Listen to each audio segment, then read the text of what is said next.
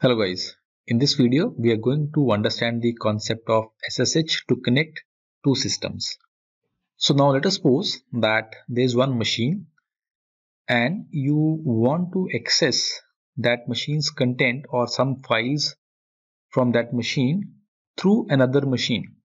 So let's suppose that you are working in an organization and the machine 1 which you normally access is on the 9th floor, and today you are unable to go to that 9th floor to access the machine. Let's suppose that the lift is not working. So you have access to machine 2 which is on the 1st floor. Now these two machines are connected through a network. So they are connected to the same network.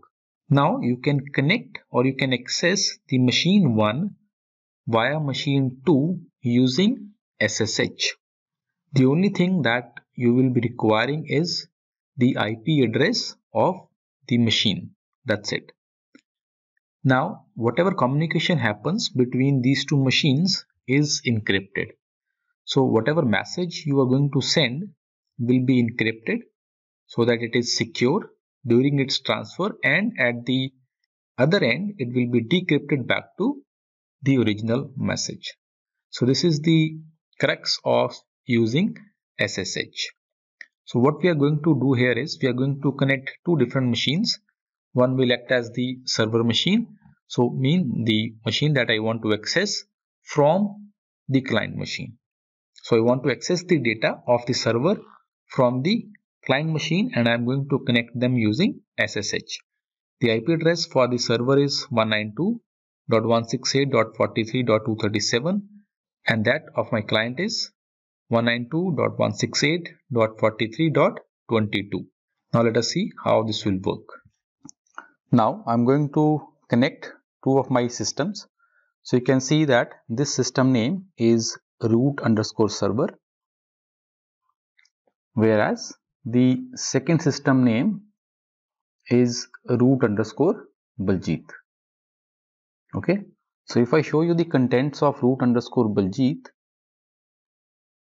so you can see that these are the contents. Okay, now what I am going to do is I am going to access the contents of root_Baljit from root_server machine.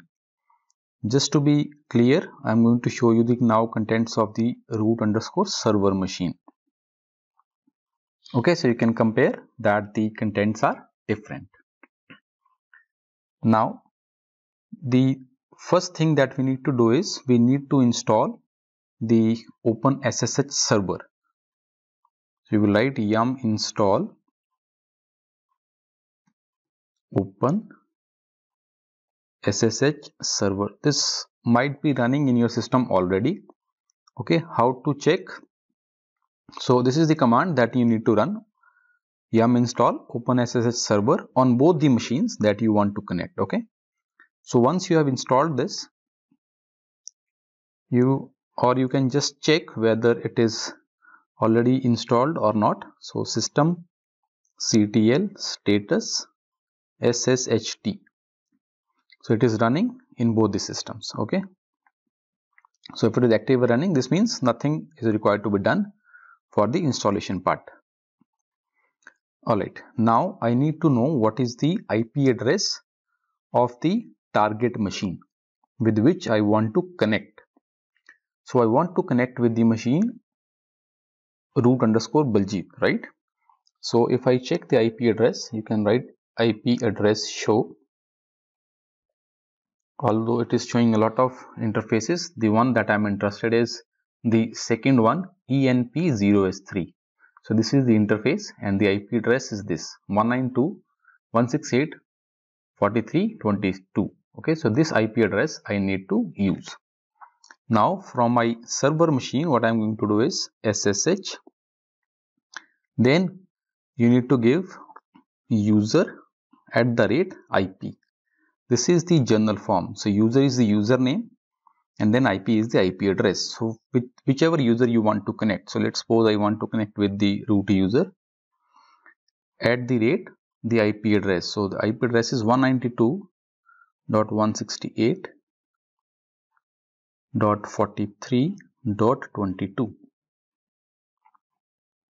So it will ask you for authentication. So write here yes,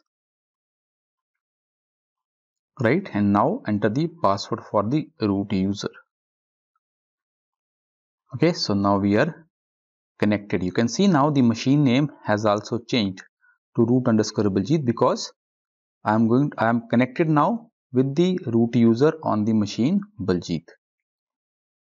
If I now use ls, so now you are able to see the contents of the root_Baljit machine which I showed you earlier. Now if I create something here, let's suppose touch SSH. So this is the file that I'm going to create. And now if I go to the root Baljit machine and if I do here ls, so you can see here the SSH file is created. So now what has happened is we are able to access our machine from a different machine altogether. Okay, so for this you can either use two laptops or you can install two virtual machines on one single laptop. Then from one machine you can do SSH for the other machine also. So anyway you can try this out. Okay, to exit the session use exit. So now the connection is closed. You can see connection to 192.168.43.22 is now closed. So that was all about how to connect two systems or how to access a remote system using SSH.